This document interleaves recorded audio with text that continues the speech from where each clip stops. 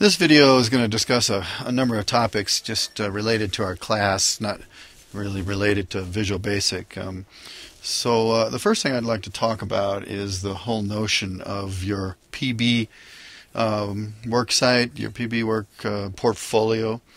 I really want you all to consider your PBWork site a complete portfolio of your work for this term.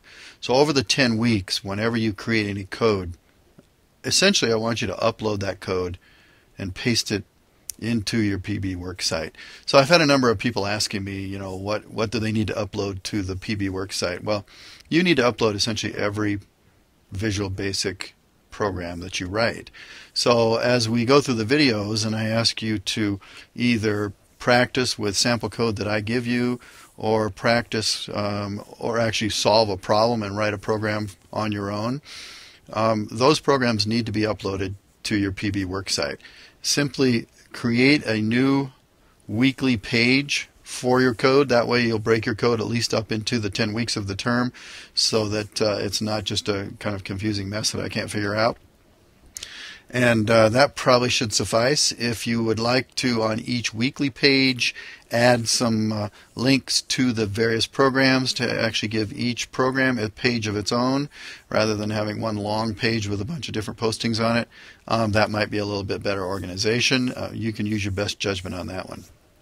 So the next thing I'd like to do here is I'd like to actually talk about uploading your workbook to PBWorks, so that not only do I have the code, but I might have the workbook.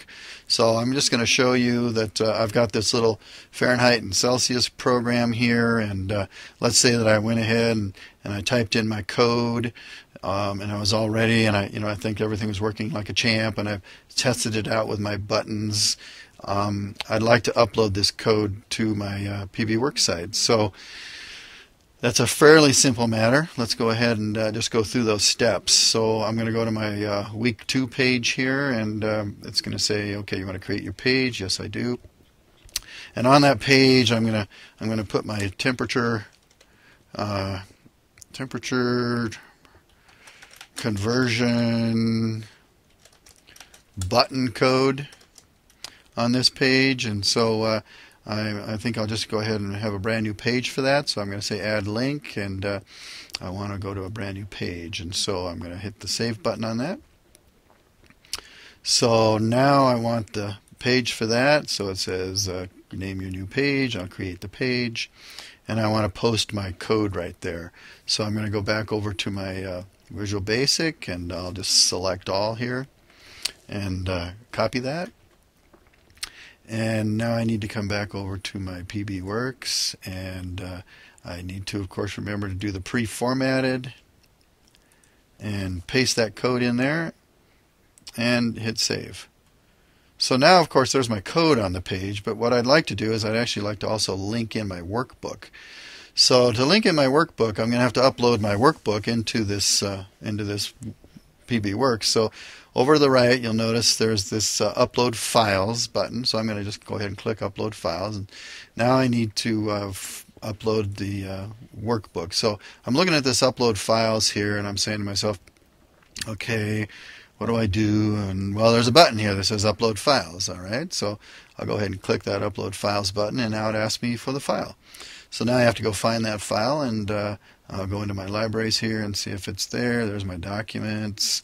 Go into my CIS 122 e-course, my code folder, and here's my practice temperature XLSM document. So I'll double click that, and it's uploading the file, and indeed there it is. Now it's uploaded.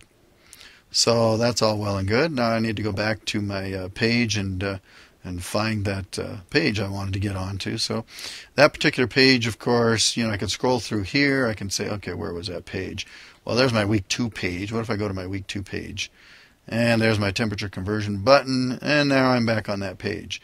So what I need to do is I need to add a link on this page, and I think editing my text here would be a good way to go. So I'll click Edit.